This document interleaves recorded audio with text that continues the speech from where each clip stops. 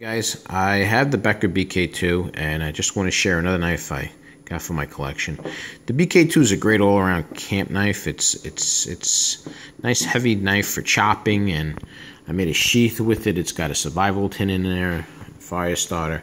But I wanted something a little bit lighter for hunting, something that I could carry with me and it won't be so noticeable as the weight on that BK2. This is about half the weight as the BK2, it weighs less than a pound. It's called a Schrade SCHF 42. I went on YouTube and looked at the reviews on this knife, and it did not get any bad reviews at all. I mean, all the reviews were positive, and it retails for about 60 bucks.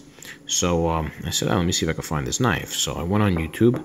I went on eBay, and I picked this up for 40 bucks. It looks new. It was advertised as new.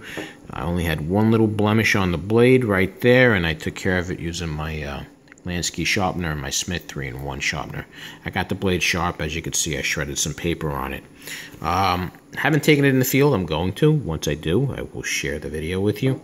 But I just wanted to show you right now my eBay find. The knife is made in Taiwan, so the quality is much better than as if it was made in China. The sheath is made in China. I guess that's why the price is so cheap on this knife.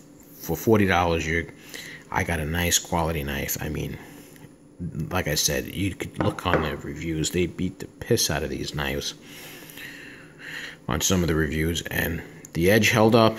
The finish stayed on it. It's a lot better than it did on the Becker. Like I said, it's 1040 high carbon steel.